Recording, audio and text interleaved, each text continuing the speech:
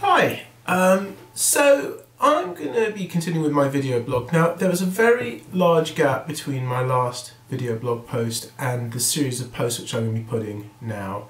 And I'm going to seek to explain why that's the case and to move forward from it. So basically, I was getting about halfway through the term and I was absorbing a lot of stuff and I was doing quite regular blogging. I did 9 or 10 videos, and then I became involved in 2 or 3 really big professional projects. One for someone else, one for myself working with an artist, as well as a whole load of coursework.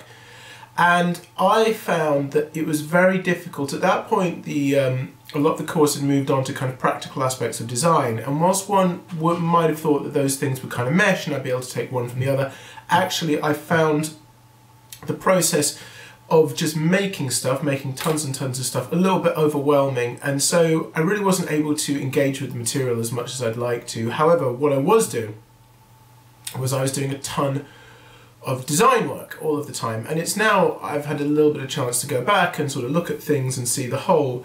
What I'm going to be doing over the next 4 or 5 videos is just showing all the stuff that I've been doing and exploring some of the design decisions I made and relating them to lectures as appropriate.